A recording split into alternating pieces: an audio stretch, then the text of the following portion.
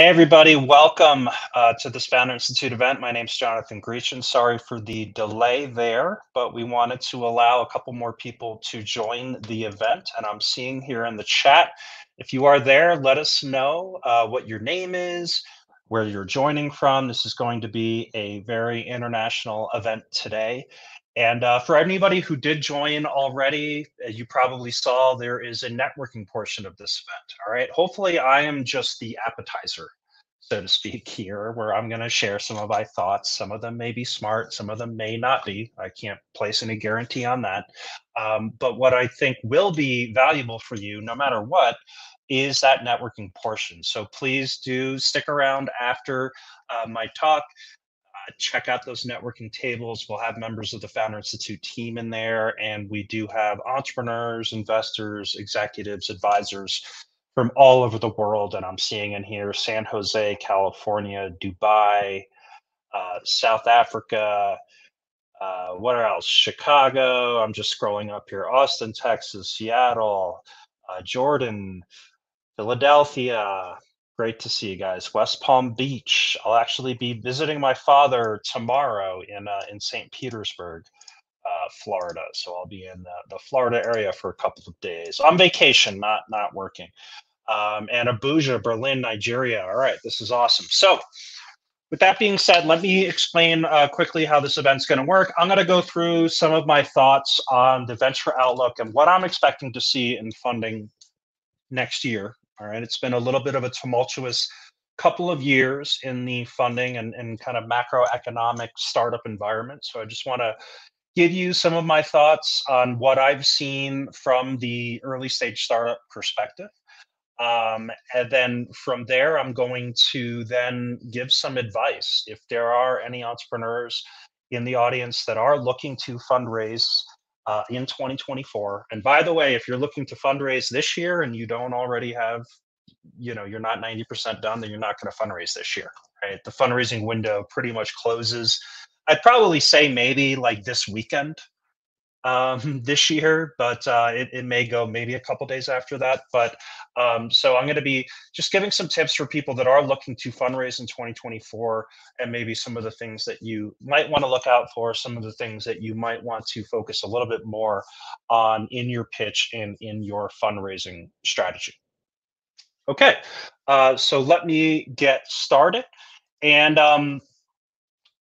again, throw questions into the chat. All right. So after I go through this presentation, I do want to answer some questions. I have a team here that is, we're super advanced here at Founder Institute. We have a Google Doc that my team has where they will be feeding me questions that you serve in the audience, right? Maybe we should get some cool Matrix style earpieces or something, but we're a scrappy startup style organization here. So we have a Google Doc. And they're going to be feeding me questions via this Google Doc. So I'm not going to be paying attention to the chat too much during the presentation because that would just make me distracted. But if you do have questions at any time, if they pop up, questions in relation to things that I'm talking about, please do throw them into the chat. Okay, so before I get into kind of what I'm seeing right now in this environment, and when I say what I'm seeing, it's by looking at the deals that we're seeing at Founder Institute. Okay, Founder Institute operates chapters in over 100 countries around the world. We see dozens of term sheets every single week from startups. And in addition to that, our sister company, which spun out a couple of years ago, is called VC Lab. They have now launched over 350 venture funds, right? Mostly pre-seed to seed stage venture funds. So I like to think that not only do we have a good kind of sense on what's going on in the market, but we have a good sense of what's going on in the market, not just in Silicon Valley and New York and Austin and places like that, but internationally. And I think the first thing that I always want to explain to people is just to give them some context on where we're coming from. And where we're coming from is pretty much an unprecedented time, which was 2021, right? And when I say 2021, I'm going to use that name a lot in this talk. And really what I'm referring to is probably about second half of 2020 through about the first half of 2022. Okay.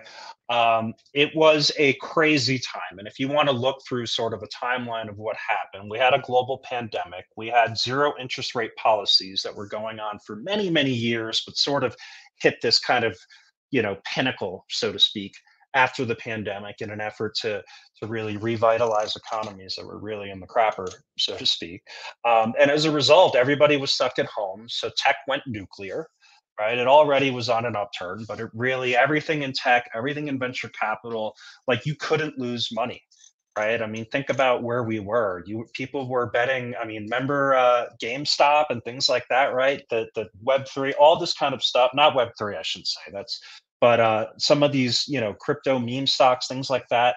Like you almost couldn't lose money on some of these things because we were all stuck at home. We had nothing better to do than watch streaming and to do all of these digital things, right? As a result, venture funds raised a record amount of money. The number of venture funds that raised money was at a record.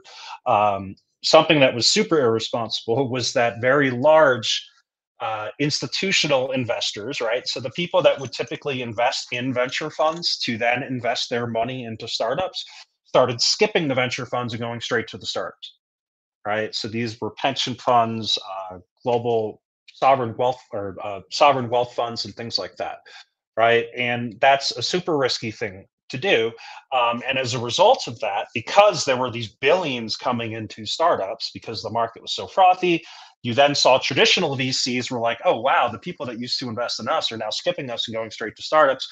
So now they started to need go further down and down the startup stack in order to compete. And when I mean down and down, I mean lower and lower rounds, right? Earlier and earlier stages.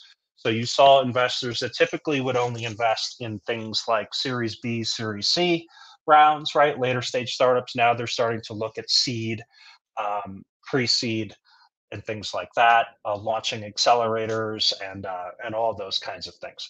And what really this all means is that it was a huge freaking bubble. Okay.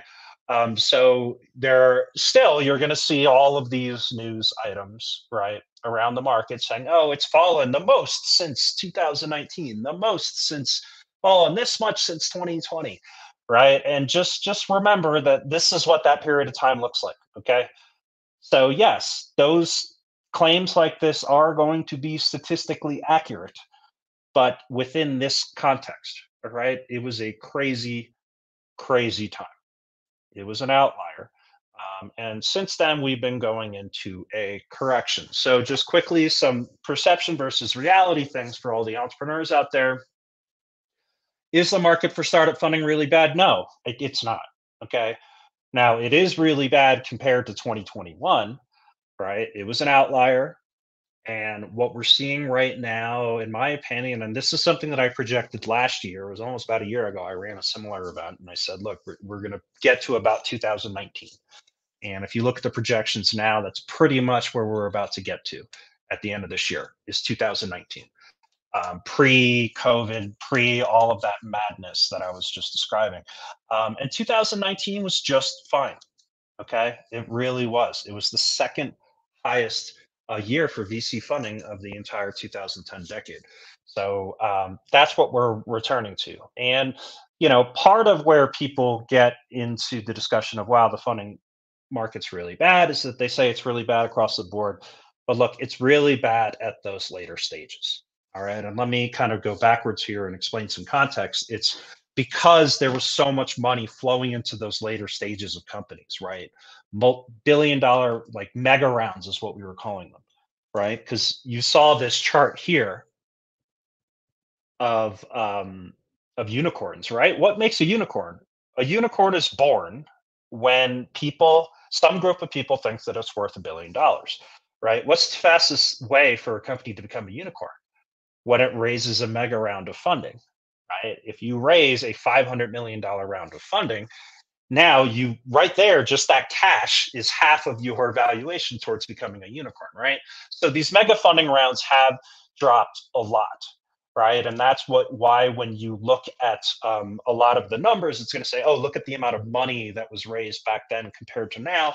That's always going to be skewed by the mega rounds. But if you look at the earlier stages of what's going on, right? It's really not so bad. So here, I mentioned I think we're going to get to 2019 levels, and it actually looks like we're probably going to exceed these. This was a snapshot from June, right? And if you look here, 2023, like this would project to go over 2019 levels, right? So this is according to PitchBook, and most people in the venture space know that most of the like this fall and kind of fundraising season is going to eclipse that number from 2019. And the other thing to think about here is that some of those trends that drove that bubble also will protect the earliest stages, right? As I mentioned, there was a lot of money coming in from institutional investors that were trying to then invest directly in startups. This made a lot of traditional VCs start to go earlier and earlier and earlier and raise funds for those earlier stages. Now, just because the market's changed doesn't mean that those investors can now change their thesis, right? They raise their money based on a thesis. They raise that money and those funds at that time saying, look, we want to invest in this stage of companies because we think this is where the value is. That still remains, right? That money is still there. And a lot of people have been talking about dry powder for a while, and the dry powder is still there, right? It does need to be deployed. It doesn't need to be deployed today. It doesn't need to be deployed tomorrow, right? There is time, and I think investors are certainly just going to be prudent about when and where they deploy that. But the amount of money is there to go into startups, especially at the earliest stages. And then just to illustrate, just looking at some of the other statistics that has been released recently. I mean, look over here, you'll see that basically the later you go, right, the further down the stack, the worse it's going to get, right? But the higher up you're okay, right? The money is starting to flow more in that area. And that's generally what you see whenever there's bad economic, like macroeconomic trends.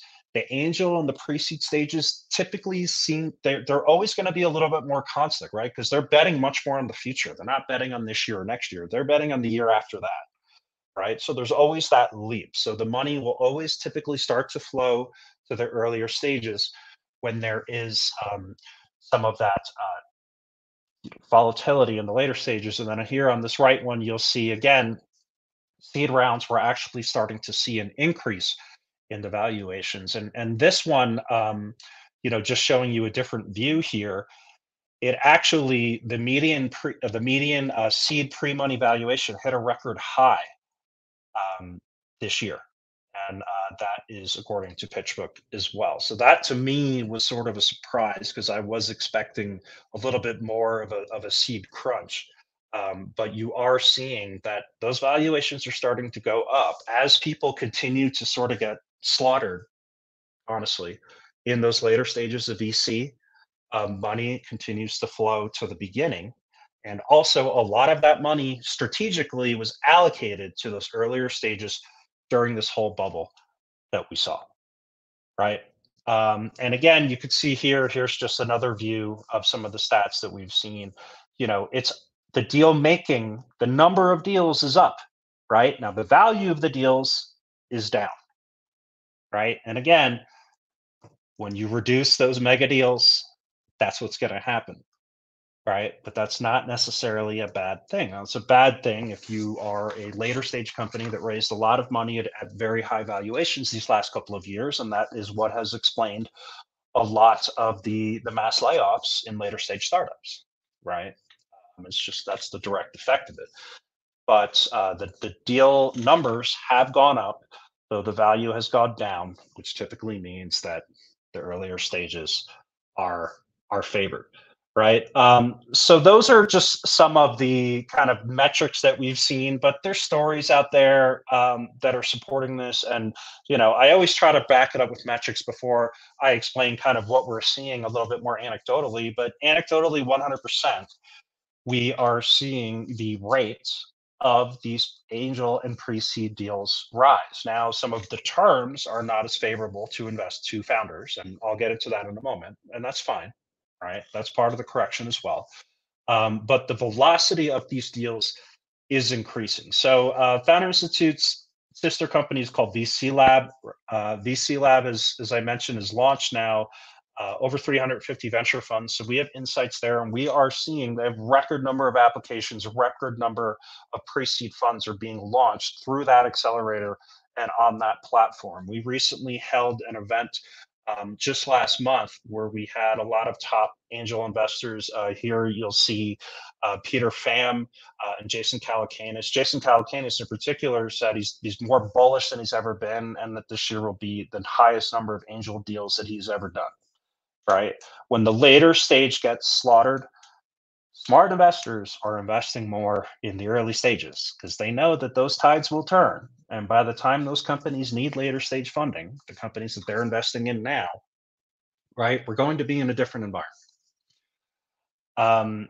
So some of the other things that you can look at right now, I mean, maybe the mass layoffs has passed, right? I mean, I literally just took this screenshot this morning. This is tech layoffs.fyi. I think that, and this is supported in some of the charts that I'll show you in a second, a lot of the mass layoffs, right, from the huge companies, right, the Metas, the Microsofts, et cetera. And that is really what you see here when things really started to turn towards the end of last year. Right, that's what you see there. That was sort of the peak, and since then it's been kind of floating up and down. And the reason why it's been floating up and down is that most of the mass layoffs that you're seeing now are not from the massive companies; they're from those overfunded later stages startups that scaled up way too much during that last bubble and that are now self-correcting. Right, because they're going back into a funding market that's not as receptive to the metrics that they're bringing them, and to the amount of just bloat that they have in those companies. So I'm cautiously optimistic here that we're starting to level out, but what I would project here is that this isn't going to continue necessarily going down to zero. I think it's just going to sort of stick around this level because we are going to see a lot. There's still going to be a lot of overfunded companies that have not been able to really get those metrics into a good shape since that bubble kind of popped, that are going to continue having to cut staff. But again, because those aren't like massive businesses, you're not going to be talking about thousands of employees getting cut at a time. You're going to be talking about a couple hundred, a couple dozen here or there, right? So I do think that this has sort of leveled off, but I wouldn't say that we're past that. And the other factor that is really going to drive a lot of these markets is the IPO market, right? So the IPO market has been pretty crappy for a while now. And the reason why this is important, right? Let's say that you are a founder, right? And you're like, oh, well, why does IPO matter to me? I'm not going to need to IPO for another 10 to 15 years, right? And that's kind of generally what the timing is these days. And yes, that's good and fine, but it does impact the general sentiment around the market, right? Because IPOs equal liquidity. Liquidity equals investors of kind of of the highest order, and a lot of the smaller, the pre-seed investors too, that would be reinvesting back into companies at the very earliest stages, getting liquidity out of the investments that they made, right? And that market has been pretty terrible for the last couple of years. Now we are starting to see maybe just maybe the tide turning. Now there's been some IPOs recently this fall, and people were kind of thinking, okay, maybe this will do it, maybe this will do it, and they sort of were all a dud, kind of collectively speaking, right? So I think that the sentiment there is fairly negative. But and if you guys don't follow Thomas Tungas, I recommend that you do. Right? I follow a lot of his stuff, and I think he likes to cut through a lot of the BS in a pretty good way. And this was a recent chart where if you looked at some of these are all public companies, okay? So Shopify, Netflix, Microsoft, Bill, etc. And these were companies that recently released earnings, right? So profits, okay, not revenue, but essentially something closer to profits, right? And because of all that slaughter that happened in the markets, earlier this year, what became the focus? Profits, metrics, not growth, right? Not revenue, profits. What are you making from what you are doing? So the expectations from analysts across Wall Street were pretty low. And these are the percentages by which their expectations were low, were basically, below what these companies actually released in the last couple of months, right? Now, if you look at this percentage, I think across the board, the median here was 48%. But if you compared it to what the revenues were that companies reported, the delta was only 1%, right? So what I'm trying to say here is that the markets, whether it was in the private markets of venture capital, angel investing, whatever, the public markets of Wall Street, they were all telling companies, startups, whomever, stop focusing so much on growth, right? Focus more on profits and metrics. And this is the positive side of those cuts, and just the more responsibility that a lot of companies took into account earlier this year. And as a result, it's surprising Wall Street here, right? So now I'm on the kind of the far later end of the spectrum, where I'm at least trying to see, okay, you know what, maybe the tide might be turning, maybe the IPO market might start to open up next year. And I think that's what a lot of, especially later stage investors, are looking at, especially the ones that invested hundreds of millions of dollars into some of these companies during the pandemic, that were expecting a liquidity event a lot earlier. Okay.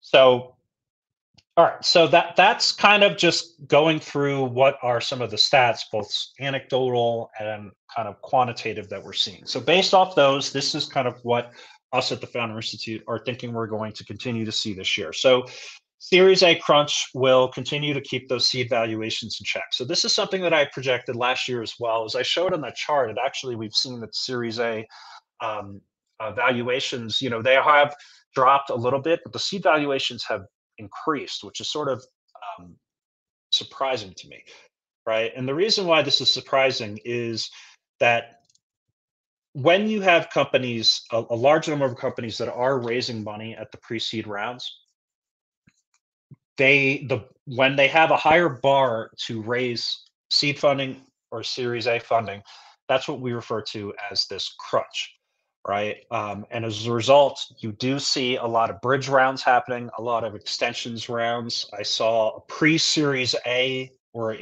pre-Series A extension round is something that I saw a couple of months ago, which I'd never seen before in my 20 years or so in venture, right? And that basically means that a company had raised seed funding, and their whole next path was to raise a Series A, but instead they had to raise a pre Series A round, and then they had to raise a pre Series A extension round, right?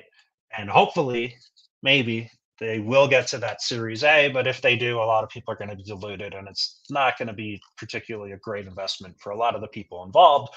But look, this is what you have to do during these times, right? So I do think that you're going to continue to see those kinds of crunches, both at the seed level, the Series A level, and at the Series B level, as these companies kind of struggle with the resources that they have to reach the metrics that they need.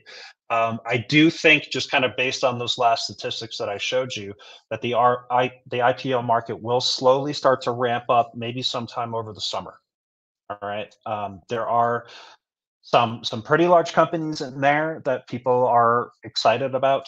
Uh, but I think, based off what we've seen from the couple of kind of brave souls that went IPO this fall, that kind of went dud a little bit as a whole, that some of those other companies are going to wait it out. And I think the next kind of tranche, so to speak, of bigger IPOs in the tech market will probably start to happen in the late spring. And fingers crossed for everybody in the venture space that things will look a little bit better there. I think there's going to be a lot more M&A, and the reason for this, again, is that there's a lot of overfunded startups during the pandemic that overhired, that didn't have great unit economics, and that are it's going to become increasingly clear to their investors and to their leadership teams that they are not sustainable as standalone businesses, right? This is a great opportunity for very large companies to go in and acquire those companies at a very large discount. So that's going to happen a ton. I do think that those layoffs will slow, as I mentioned, but I think they're going to slow in terms of volume, not in terms of number of companies, right? The number of company shutdowns will not slow. I don't think that's going to slow. Maybe that'll probably go into early 2025. To be honest with you, that's how much of an impact this bubble had, and the amount of funding that companies raised. Which on the good side, they have a ton of runway. On the bad side, like a lot of them are probably still just sort of zombies, and they'll either get snatched up and acquired. They may continue to raise some bridge rounds and things like that. But regardless, any of those scenarios would require them to do some more layoffs. And then finally, the power has shifted towards investors, right? And this is something that we have already seen across the market, and this is a necessary shift, right? If you look at, I thought this was pretty cool. From PitchBook has these, it's sort of an index where they show, okay, based on what are the terms that we're seeing in some of these deals, how would you qualify the market as being either startup friendly or investor friendly, right? And you can see here during the bubble, the investor or the market was super startup friendly, and now it has totally shifted to this point where it is less investor friendly, right? I think, again, I don't know how long it's going to be all the way up there on the extreme. I think we're already starting to see it level a little bit. I'd say that anecdotally. Okay, I think earlier this year I was seeing a lot more onerous terms in some deals, and I'm starting to see a little bit less of those now.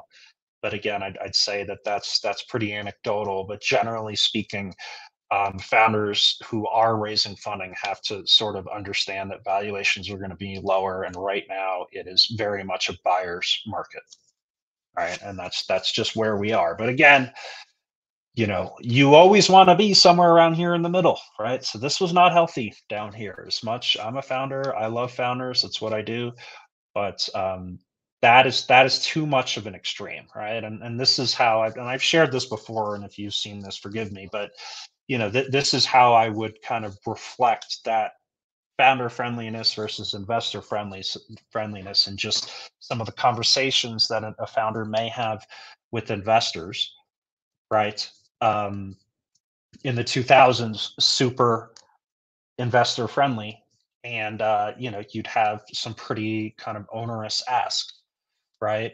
But meanwhile, in 2020 and 2021, it was so much to the in the power of the founder, where people were, the investors were really just suffering from FOMO, right? Fear of missing out. So they were just trying to get in deals and not doing proper due diligence. And this is why, surprise, surprise, we see some news, some pretty prominent news that will continue to come out of some of the kind of malfeasance that happened, and just scams really, and fraud that took place during a bubble, right, as it usually does. Now we're sort of in this healthy middle, right?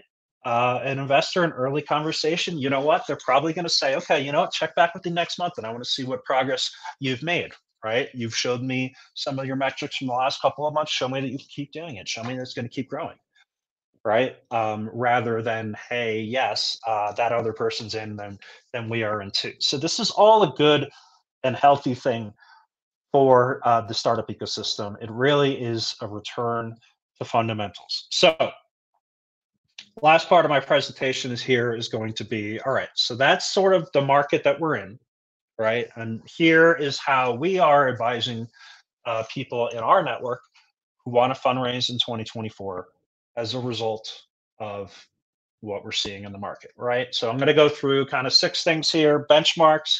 If you have the metrics, this is what you should do. If you don't have the metrics, right, and then the importance of narrative, pitching a lot of investors, and then attacking your weaknesses with teams. So if you haven't seen this, go to fi.co/benchmarks. We actually just updated this morning, based on some of the things that we have seen, right? And I should mention in here that these statistics, uh, when we publish them, I'd say some of this is quantitative, but a lot of this is qualitative, right? And it is supposed to show sort of a global average across the world, because we work with founders all across the globe, right? So I would say that, look, if you are in a market that is pretty favorable to venture investing, let's say you're in Silicon Valley, New York, London, Singapore, et cetera, any of those kind of global regional hubs, then you are either going to be very close to these metrics or maybe even a tad above. Uh, if you are in a market that is a little bit less favorable, then you're going to be below these metrics. And when I say here, I should say in some cases it's above these metrics, right? The bar is higher for you to reach than it might be in some other places. But this is something that we put out there, and look, this is the roadmap. Okay. One thing I should mention here is that this used to be zero, but there is a lot of talk now, and I've seen this in some deals as well, where people have said pre-seed equals post revenue. Right, that's a term that's going around, and I I do think that that is kind of the case. If you are a low like kind of capital intensive business, super like software oriented business, something that can be launched cheaply, right? You're not hardware or something like that. We are seeing that, look, as investors get more and more power, as they have more and more options, right? As the market goes in their favor, they're going to demand more, and that's just natural. That's just basic economics, supply and demand, right? So we are seeing that. Look, yeah, you probably have to show some revenue, right? If you have one of these low capital intensive businesses, show some revenue, even if it's a little bit of revenue. We are seeing that, right? Even at that pre-seed stage. But anyway, I'm not going to dwell too much on this because you can check it out at fi.co/benchmarks. But this is just general guidance on what we have seen in terms of what you need to raise these rounds of funding, and what some of those deals look like in terms of deal size, the investment vehicle, the amount of equity that founders are giving up during those rounds, et cetera. And the other thing that we always like to publish on that same page is what is the definition of traction, right? Most times when you talk to an investor, they will say, "Look, you need to show me traction." But traction is sort of it's a term that can mean a lot of different things for a lot of different people, right? Again, if you are in a low capital intensive business, that is where they will expect that traction to be. Look, no, you need hard metrics, right? I want to see users, I want to see dollars, I want to see retention, etc. Obviously, if you're doing something deep tech, or something that's a lot more capital intensive, like that's not going to be reasonable for you. So traction is really just a measure of, okay, what is the velocity, what is the progress that you're making in a short amount of time that can give me the confidence that will lower the risk of investing in you, in my opinion, right? So these again are some of the things that we're seeing. If you're running a marketplace, right, these are the kinds of things that we think you should be aiming for. A consumer product, a SaaS product, deep tech, and again, you can check all of these out at fi.co/benchmark. So let's say that you don't have these metrics, all right? And I imagine that probably a decent amount of you on this event don't have some of these metrics. Here's what I'll tell you. All right, bubbles are a great time for ideas and hype to get funded.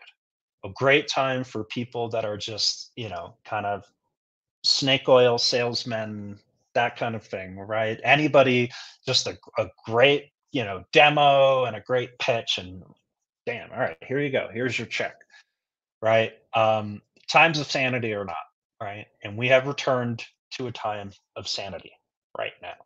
So, an investor's job, if you think about it, is to invest in things that they think will be more valuable in the future, right? They're taking something right now that is not so valuable, and they think it's going to be more valuable in the future. So, what does that typically mean? That typically means that they are investing in founders that have the ability to kind of make magic happen, right? They can do a lot with the very little, right? You are going to an investor and saying, "Look, I have limited amount of resources. This is why I'm talking to you. I need more resources. I need more money. But look at how much I've been able to do with the low amount of resources that I have right now. Imagine what I can do if you give me more resources," right? But you have to show them the progress that you've been able to do with a small amount of resources. So bootstrapping, this is something that we've always told our founders that come into the Founder Institute program. All right, you don't raise money for ideas, you raise money on progress. All right. Bootstrapping is not an option, it's an absolute necessity. And that necessity has been a constant. Okay. It's been a constant since I started working in startups in 2004. But that has been a constant. But I will say that in about the last year and a half or so, um, with AI, it has become an even more of an imperative, right? And I put this up here because I was speaking to a journalist the other day, and they're talking about Gen Z, right? And I asked them, I'm like, okay, well, Gen Z is this last generation. What are we going to call this next generation? And they said, okay, well, people are kind of calling them Gen Alpha, right? And I started thinking, at least in the startup space, it's almost going to be a different generation of founders, and I would call it Gen AI founders, right? There were founders kind of that before, and honestly, it's when ChatGPT was released, right? So it was about almost a calendar year ago. So let's say that November 2022 and before were a different generation of startup founders, and now after that, you have this Gen AI founders. Okay, these Gen AI founders have the ability to utilize AI to make themselves much more efficient than they ever could be. And guess what? At those earlier stages, if you don't have that efficiency, that is your job. Your job is to show that you create a lot with a little, right? That is your job. There is no excuse for you to not create a lot with a little, right? So I'm not saying go and start an AI company. You want to go and start an AI company, that's fine. What I'm saying is that if AI is not part of your workflow and not part of your process to make yourself more efficient when you are trying to be an extremely capital efficient startup and trying to show how efficient and exponential you are in the results that you're able to create with the small amount of resources that you have, then you are at a significant disadvantage. All right. And just giving some examples, I mean, literally, okay, go put up a LinkedIn post, use ChatGPT, right? Or you need to get a customer profile or define a customer persona. All right. Use ChatGPT. I have no interest in ChatGPT. I wish I was a shareholder. I am not. But the $20 a month for ChatGPT 4 will probably be the best investment that you can make, especially if you are a solo founder or if you are any kind of scrappy startup team. But just there are no excuses. All right. You have to create a lot with a little because investors at those earlier stages, right? If you don't have those metrics, you're trying to get an investor to invest in an idea. That is extremely hard. All right. Extremely hard. Typically, to do that, you either just need to have really rich friends, okay, which is great if you do take advantage of that, or you need to be a successful founder in the past, right? Then they'll write you a blank check. But if you are a founder that doesn't have that track record and just doesn't have, this treasure trove of super rich friends that will just invest in you, then you have to show them progress, right? Investors aren't coming to you because they want to start a fire, right? They give you gas to put on a Kindle that you have already created, right? So you have to show them, I got these two sticks and I've made this Kindle, right? AI helps you make that Kindle. There are no excuses, right? There's never been an excuse, to be honest, to not be able to show some form of traction. Okay. And again, going back here, because this is where people usually get tripped up, right? Traction does not mean that you need to be generating, millions of dollars, right? If you're building something deep tech, traction could mean, look, I've recruited amazing people to join my team, right? This person that worked at this massive organization that has all this expertise has joined my team. Clearly, they think what I'm doing is valuable, right? That is traction. You know what I mean? So just look at how you can prove that traction, how you can prove that Kindle to get there. Because again, you have to show them the Kindle, right? That's what they want to put gas on. They're not going to help you build the fire. You have to show them that it has already started. Okay. The second part here is all right, let's say that you do have the metrics, right? Let's say that you have those metrics. Then you have to understand that as FOMO for investors falls, right, which is as shown as the bubble goes down, FOMO has fallen. Your need to focus on the metrics and on velocity too, right? Growth of those metrics rises because your investors right now, their biggest fear because of this market, because of the, as I said, there's sort of a barbell thing going on right now where, yes, companies are getting funded on the earlier stages. I am projecting and I'm hoping that companies will start to get funded on the later stages in the IPO market, mid next year. But that still leaves this middle space, right? And anybody investing in you in that early round, they're worried about that middle space. They're worried about your ability to keep going.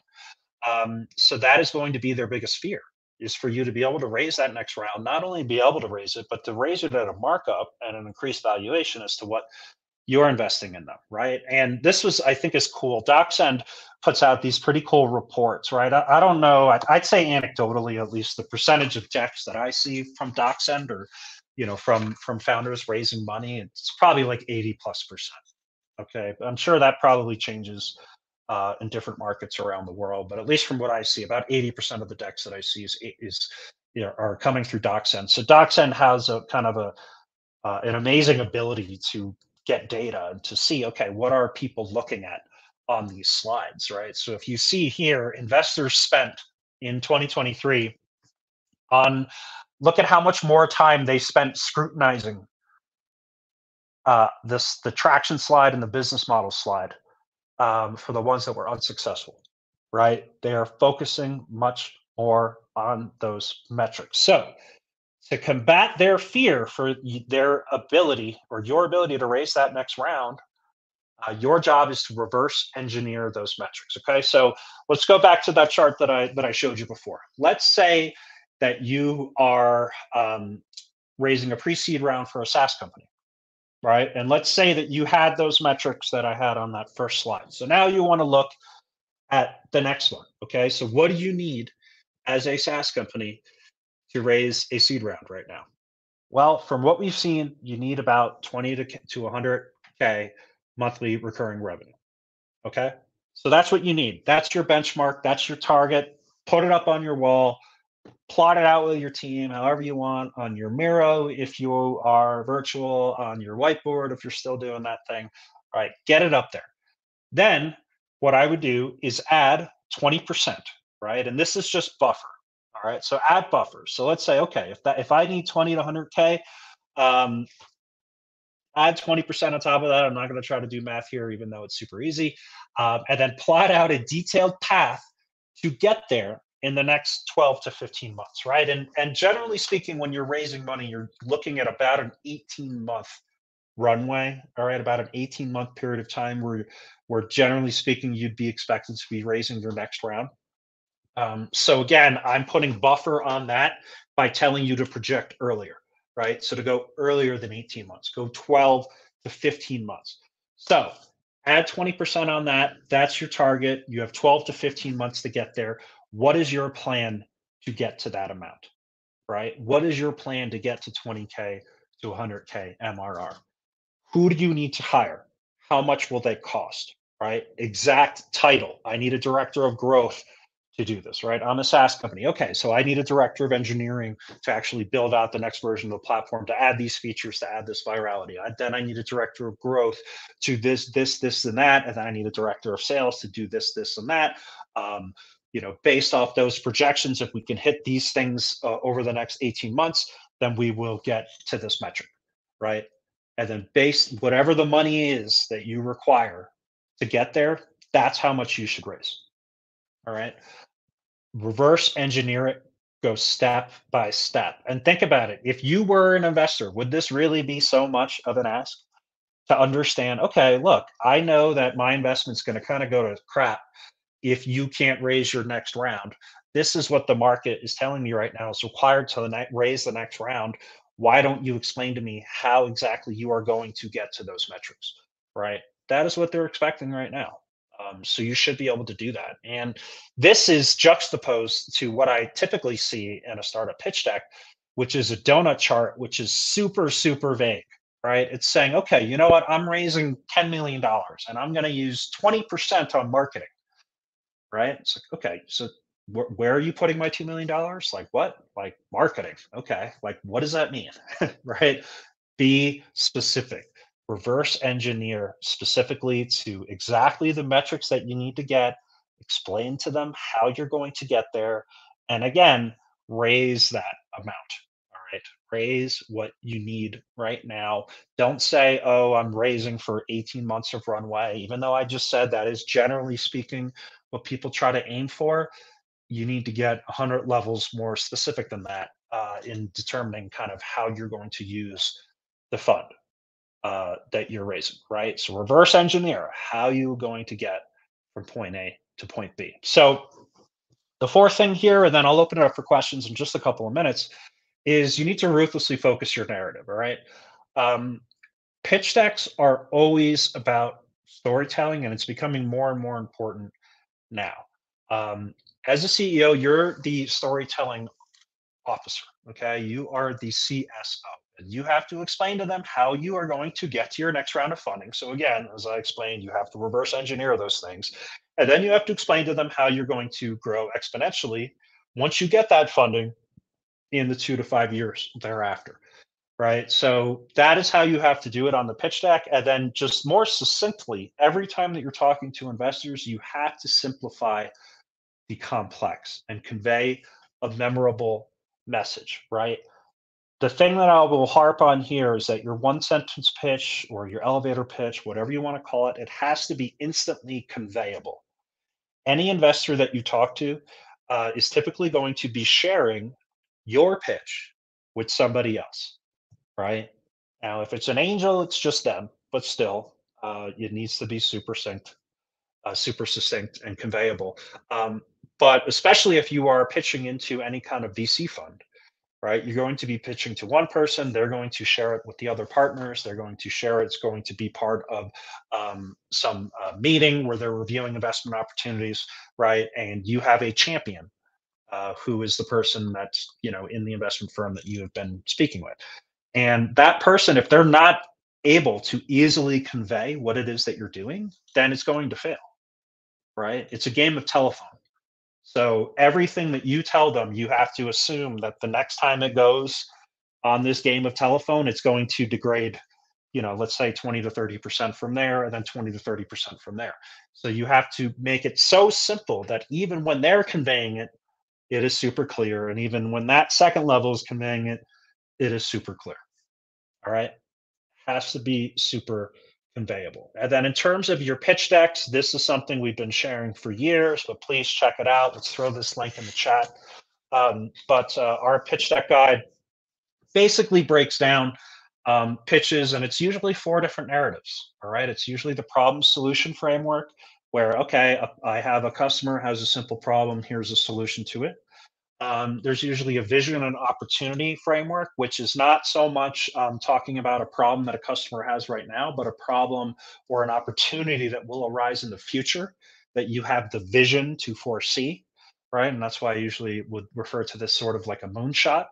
Um, the third one would be, look, if you have a killer team, right, that's what you should lead with. That should be your narrative, right? It's like kind of don't bury the lead, so to speak, utilizing like a journalism term, right? What is the lead of the story? The lead of the story, if you've just recruited this amazing team, then that has to be the focus of your narrative. And then similarly on the traction side, traction trumps everything. Okay. If you have the metrics, you could have the dumbest idea in the world in the terms of an investor, but if you are showing them amazing metrics, then that trumps everything. So if you have those numbers, you have to lead with that, right? And I would say that probably the most common mistake that founders make is that most of them will go right to number one, right? You'll Google pitch deck template, and what you will see is a pitch deck. Google it right now, I promise you, right? You're going to find a pitch deck. It's going to go through a basic narrative of saying, okay, here's my idea, here's my team, here's the problem, here's the opportunity, here's some BS financial projection chart that's going to show a hockey stick, right?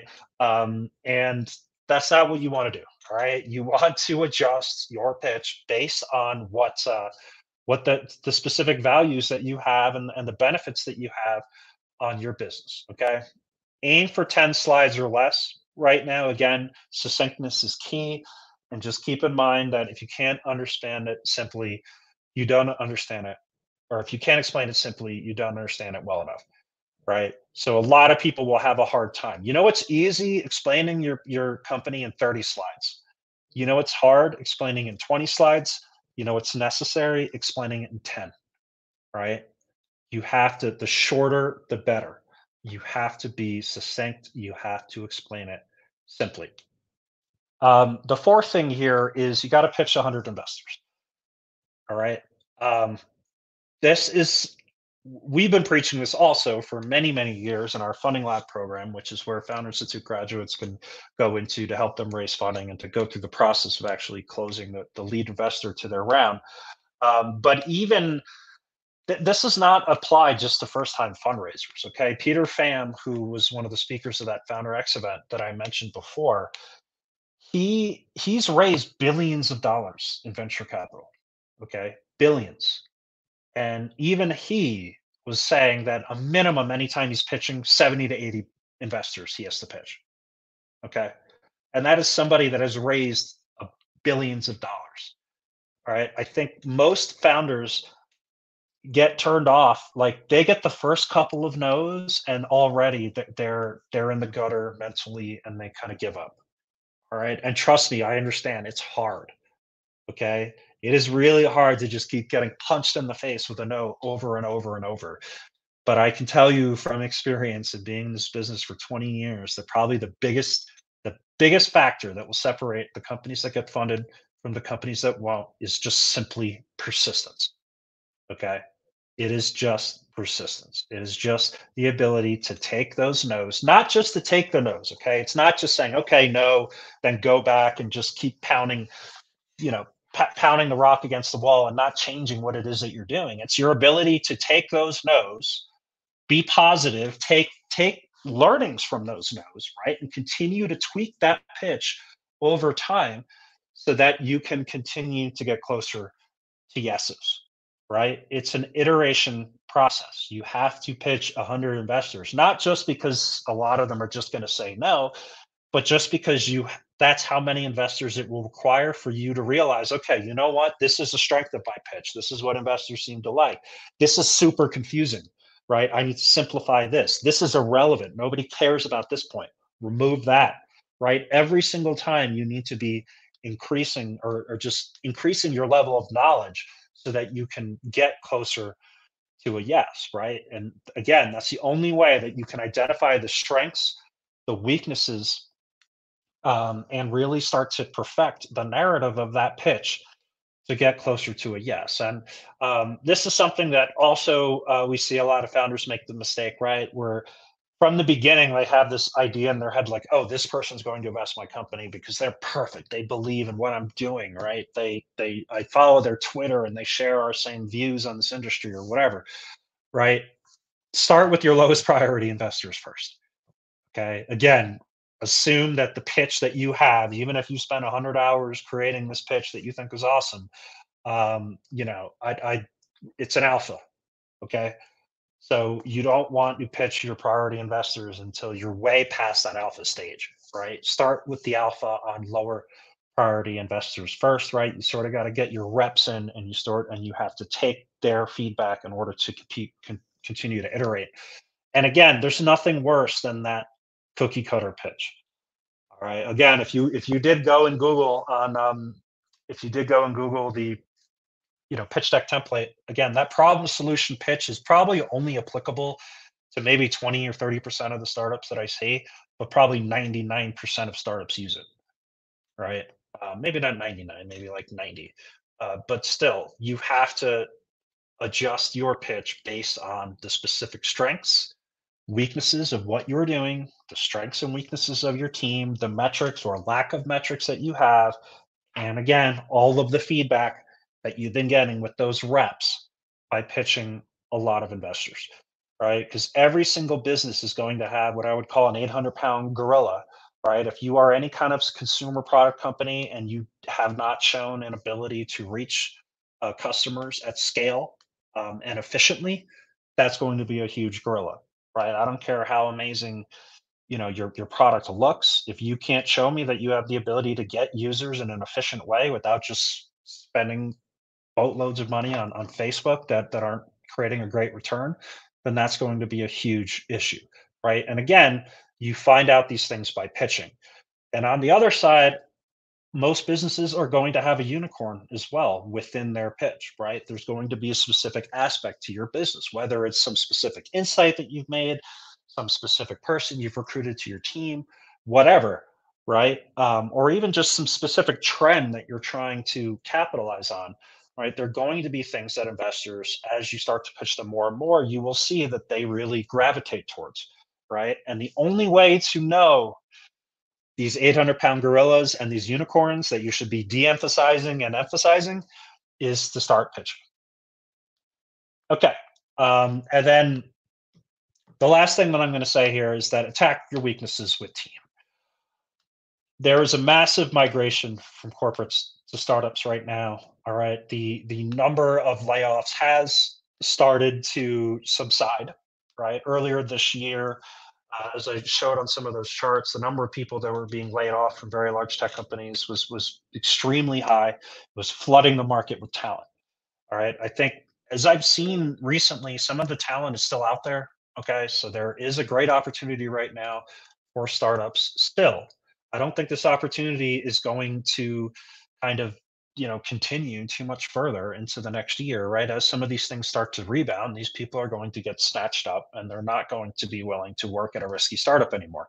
So there is a large amount of talent on the market at the moment. And outside of traction, if you aren't able to show numbers, in the eyes of an investor, team is the next biggest thing, right? It's sort of this great equalizer, right? It kind of covers up some other faults that you have in the business if you are able to attract great team members. All right. Because again, it's just saying, look, yeah, we don't have the metrics yet, but look at the track record of the people that I have been able to recruit to my team. Clearly, based on all of their experience, they think that what I'm doing is valuable. So your investment is not an investment in the metrics that I have right now. Your investment is an investment in this team's ability to figure it out. Right. That's a great equalizer. So if you don't have those metrics, you should be looking towards great team members. And in some cases, your advisory board can be seen as an extension of your team. Check out fi.co/fast, FAST, the Founder Advisor Standard Template. This is a free legal agreement that we released about 10, 11 years ago, I believe, at this point. And we put the link here in the chat there too for you. But this is a great way, a very simple templated way for you to recruit advisors to your team. Now, look, an advisor is never going to replace a full-time employee or a co-founder that has expertise, right? But it's a step. All right, it is a step in the right direction for you to get out there, start talking to other experts, and start recruiting other experts to think what you're doing is valuable.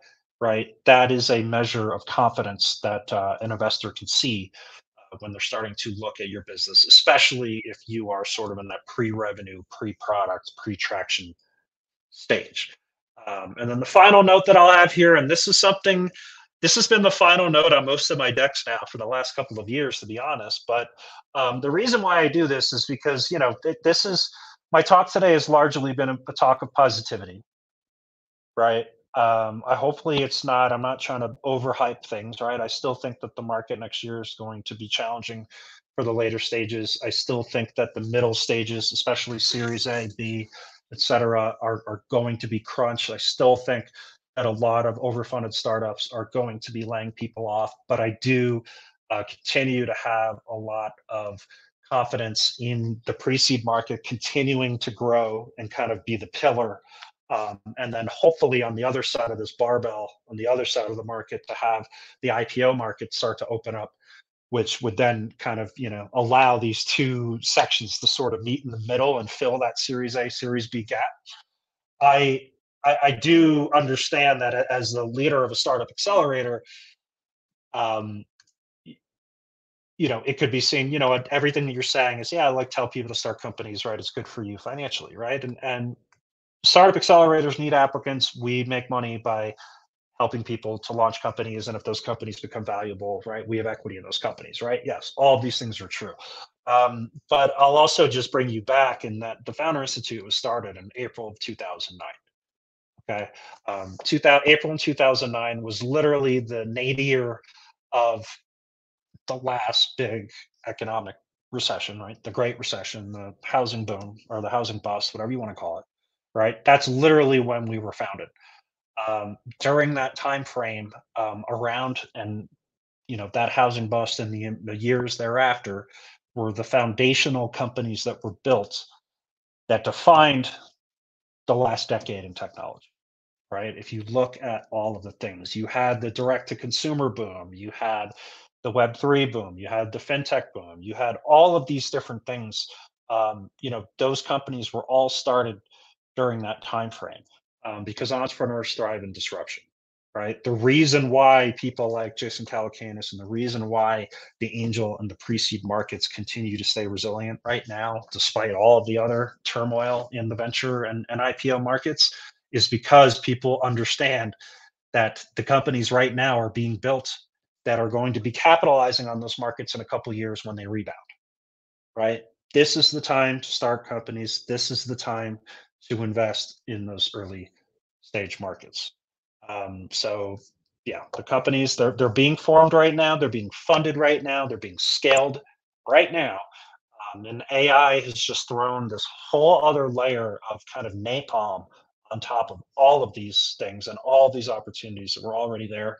So, if you have the means and if you're, to start a business, I do recommend that you do it. Now, again, I recommend that you bootstrap, okay, and only start the business if you are in a position to be able to bootstrap and to be able to get scrappy. And there's a lot of programs out there, Founder Institute being one, that can kind of help you do that a little bit more efficiently.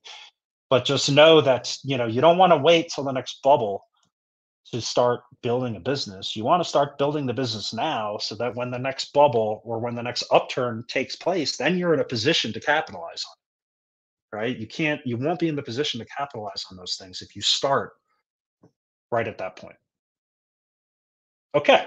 Thank you, everybody. So let me bring up hopefully that was, helpful for you all. I gotta bring up the doc here, from my team. So, team members, can you shoot me the doc in Slack real quick? This is again showing you guys how advanced we are here, right? We have this Google Doc that's going to have the questions for you all, and my team right now is going to Slack it to me. There it is. Thank you, team. All right, and now I have that document, and I'll start going through some of the questions. Okay, so let me look here on some of the questions that I have. All right. Okay, so Chamidi from London. Hopefully, I'm pronouncing that correctly. Okay, Chamidi from London. I saw a thumbs up there, so maybe I am. I typically tend to screw up people's names. So Chamini from London is asking, what's the most effective way to find 100 relevant investors to pitch and to get the opportunity to pitch them? Okay, so it's pure grit and using Google. Okay, honestly, is the way to do it. So here's how I would do it, step by step. If I were you, and let's say number one, you need to become part of local networks in your startup community, either local networks, right, and where you live, or I'd say networks related to the type of business that you're trying to build. Okay, forums, Reddits, online groups, LinkedIn groups, start attending online events around that space, start making connections. Number two, there are definitely going to be other companies that have done things similar to you that have investors. Start leveraging tools like AngelList, Crunchbase. Again, just Google to see who are the companies that have invested, not just in direct competitors in your space. Okay, this is where a lot of people get screwed up because they're saying, okay, well, I took your advice and I started looking up other people who have invested in my space, and they don't want to talk to me because they've already invested in a competitor. I'm like, okay, well, you have to look at other companies on the theme. Okay. So it's not necessarily just looking at somebody who does exactly what you do or something very close, but it could be looking at somebody who does something very close to a similar market, right? So let's say that you are trying to democratize access to something in a specific market. What are other investors who have invested a lot of other companies in sort of adjacent markets, similar markets, who are investing in products that sort of have this thesis to democratize access to something that has been closed, right? That's how investors typically invest. They invest on a thesis, right? They're not investing saying, I want to invest in companies that are trying to help this customer do X, right? They're investing and saying, I'm investing in a thesis that this market has been closed off for too long, or that there are a number of markets that have been closed off for too long, and that there are going to be startups that chip away at those moats and open up that access, and that's going to create a lot more opportunity, right? So you have to look for those. Other ways, I'd say literally just go to tools like there's NFX. I forgot what the name of the NFX tool is, but just look up NFX directory, right? Again, angel list. I mean, the angel investors are out there. All right. But again, you're not going to go, there's not one like central marketplace, right, to find investors interested in your company, right? And I would also warn people that what a lot of founders try to do is they try to say, okay, well, this should just be like anything, right? It should be like eBay or Airbnb, where I can just like put up my listing and people are going to invest in me. And that's generally not how these things happen. All right. Because if you think about it from the perspective of an investor, investors, if for an investor to go on a public site and look through a whole bunch of listings and say, okay, this looks like an interesting thing to invest in, right? That's not what happens in their head. You being on a site like that, or you being on some massive directory, is a signal to them saying, wow, this person wasn't able to get investors like the way everybody else does, which is just sort of the hard way, right? Which is making connections, doing their research online, doing their diligence, and finding the right people. Right. So you have to, like, you got to roll up your sleeves. You got to do the work here. Right. And it's, again, Google is probably your best resource, honestly. Going on YouTube, just becoming immersed in the market that it is that you're trying to serve, and starting to understand who the players are, who are the investors, what are the themes, right? It really should be part of and parallel to your process of building out your pitch is starting to understand who are the people that you want to pitch, right? Because now, like anything, right, like trying to build a product for any target market, now you're trying to build a pitch for a target market, for a target investor, right? You have to do the work. And it looks like there are some other explanations in here as well. But yeah, there's a lot of local things. I'd say go to local events. All right, that really is like step one for any entrepreneur, especially if you're a first time entrepreneur. Just start going to local startup events. Start, and a lot of them now are online, right? And again, joining groups around the specific market that you're trying to serve, right? Outsiders, generally speaking, are not going to get investment, especially if you're a first time founder. You have to just start to understand who the networks are, who they, the things that they're interested in, start being present.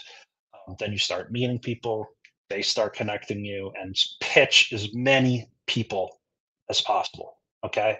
The way for you to not network is to think that your idea is so valuable that you want to hide it because you think people are going to steal it. The way to network and the way to start opening up these connections to investors is to pitch as many possible people as you can, because that's how you'll find not only investors, but that's how you'll find co-founders, team members, etc. Okay, let's see. Let me get another question here. Um, what are investors looking for when they are investing in pre-revenue startups? And I feel like my team here is just picking the hard names to pronounce. So Obina, I guess this one's a little bit easier, but so Obina from Lagos. So I'd say go back to that presentation. So let me take this down here, right, and I'll bring you back. Might be making you a little nauseous here, but forgive me. Okay, so if you are pre-revenue, again, what are some of the things? And when a investor is interested in traction, right? They want to see a Kindle. So again, the definition of what that Kindle can be will be determined on the kind of business that you're building, right? So if you're building some kind of consumer app, the bar is going to be a lot higher. All right. My question would be, why can't you generate revenue? Right? Why can't you just cobble together some no code tools online and at least generate a little bit of revenue?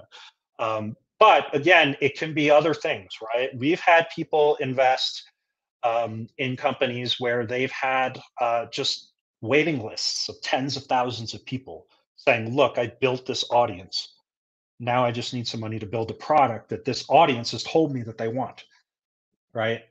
Again, we've had people raise money pre-revenue just based on the team, right? Literally, your job as a founder, like this is your job, is to figure out how to show that traction at that point, right? It's this chicken and egg issue, and we refer to this as the entrepreneurial wall, right? If you're pre-revenue, most entrepreneur or pre-product, most entrepreneurs will say, well, I'm here because I need to raise money in order to build a product to get to revenue, right? And we'll immediately get back to them and say, well, you're not going to get the revenue or to get to you're not going to be able to build a product to get to revenue unless you have funding, right? And they'll say, well, I need the funding to do that.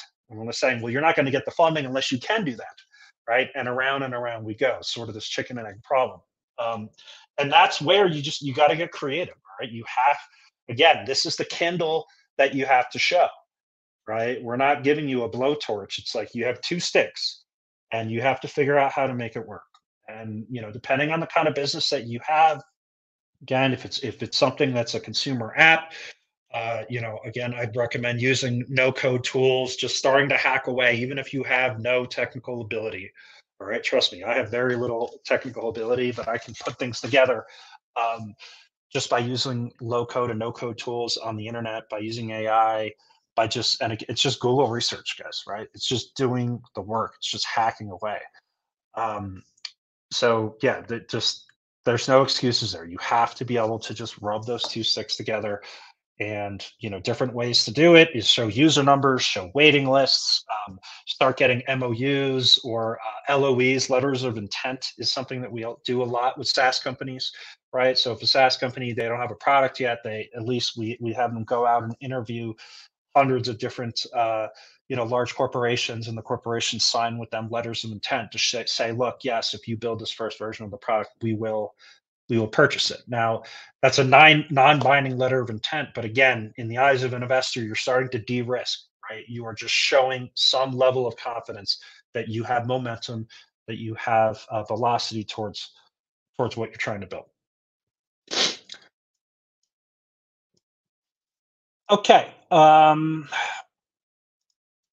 So I'm going to answer a question from Ralph from Astoria here. So Ralph in Queens. Ralph, I'm a big Mets fan.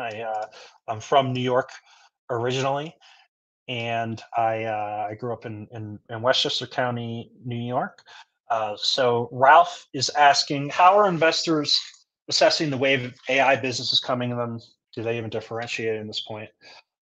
So and then, right, talking about, okay, is the AI just a wrapper? So here's what I would say. I'd say definitely some of those metrics that I showed before in terms of valuations and things like that have been buoyed by AI, right? And that's a good thing, right? We have this sort of foundational technology that has come upon us that has created a whole new wave of interest and opportunity in the technology space, which is amazing, right? I think what last people or the last wave people thought that was going to be blockchain, right? Web3. Now, it still could be, and to be honest, I'm a believer in Web3. I'm not necessarily a believer in crypto, right? And unfortunately, those two things have been kind of intertwined in most people's minds. But I think Web3 and just in terms of decentralization still has a lot of promise. But I think that was sort of the last foundational thing that people thought was really going to transform the industry, and it really hasn't to this date, right? And then if you go back before Web3, what was the thing before that? It was cloud computing, and that's where I think when I think about AI right now, I think about it from a cloud computing perspective. We were so early this last year or so, and even now, right? The only mega rounds that you saw in tech were in the people that were trying to create the infrastructure, the service layer, or sorry, not the service layer, just the infrastructure layer for these technologies, right? So on ChatGPT, on Anthropic, et cetera, right? Essentially the cloud provider, right? So they were trying to say, okay, who's going to be the AWS, who's going to be the Azure, et cetera, right? And I think that wave has sort of passed at this point. I'm sure there'll be some more, and maybe some of this recent, tumultuous stuff that's going on at OpenAI open up the door a little bit more, but I'm not sure. Like OpenAI is so ahead of a lot of other people, it's kind of ridiculous at this point, at least in what they're doing. So you have that kind of infrastructure layer, right? So that led this last boom. Now, I think at this point, right, a lot of people are saying, okay, well, it's sort of already been decided. No, it hasn't already been decided. Okay, maybe there will only be a couple of players who will win the infrastructure side, right, which is where the billions and tens of billions will be made, right, being the next AWS. But now I think you're starting to see a lot more investment in the verticalization, right? So who are the companies that are going to take that infrastructure and apply it to different industries, right? And that's where now we're seeing the second wave of investment come in. And those waves of investment aren't going to be, in the hundreds of millions, right? It's going to be, okay, look, these people are utilizing chat gpt's layer, right, as if they would utilize aws to scale. They're using chat gpt's layer to perform the functions that they need, to address this specific market, right, to make salespeople so much better, and they're able to do this by selling into all of these different organizations, right? So I think right now you're just seeing it much more on the vertical side of things. And I think that's going to be super exciting. I think that's what's going to basically define ai investing next year, is seeing who are the companies, who are the scrappy founders that are taking these tools right now and being able to just build startups out of them, right? I mean, think about when AWS was released, that, in my opinion, AWS probably had a larger impact on startups than any other service that's been developed in the last 15, 20 years, right? Because it allowed startups to develop things at such a small amount of cost, whereas before that, they were dealing with extremely expensive server costs, right? Even if things went to the cloud before that, it was still super variable and super expensive and not easy to plan around, right? And then before that, they literally had to buy their own servers, right? AWS made it scalable, and I think AI is doing the same thing, just in a different realm. Right? It's doing it for the calculations and for the services that you're able to provide, and I think it's just going to create a boom, like an absolute boom. And you're starting to see it now, right? The first phase we saw in the who's going to really make the tens of billions by providing that layer, and that has subsided at this point a little bit. Um, who knows? Maybe there's some more players I'm not aware of yet. And then now I think you sort of see a little bit of a lull, as that starts to shake out. But now, especially once the Chat GPT store opens, and some of these other stores open, and they just release better tools to allow other companies to build on top of these technologies, you're just going to see this whole other second level boom across all of the verticals. Okay, so we've gone a little bit over here, so I think I'm going to maybe take one more question. So let me see here.